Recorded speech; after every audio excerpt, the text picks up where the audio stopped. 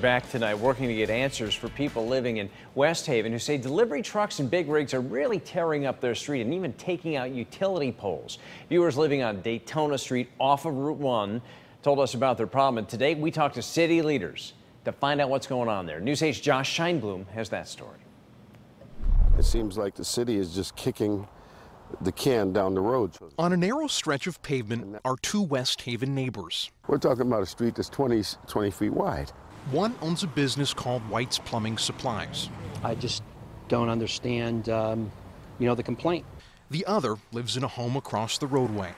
I'm tired of being late to work behind an 18-wheeler blocking me. His name is Louis Horner Jr.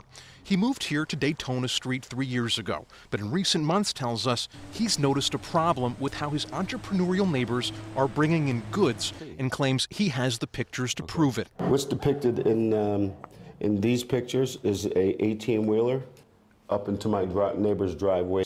Horner thinks it's truck maneuvers like this which are to blame for a host of problems, including a damaged driveway and shrubbery.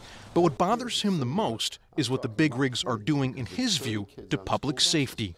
And here's a classic example of what I'm talking about.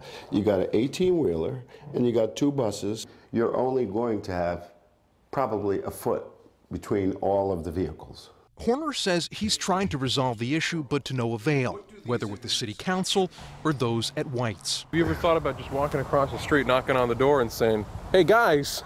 I did. I have. And you know what he said? I should buy these measly 2 pieces of property.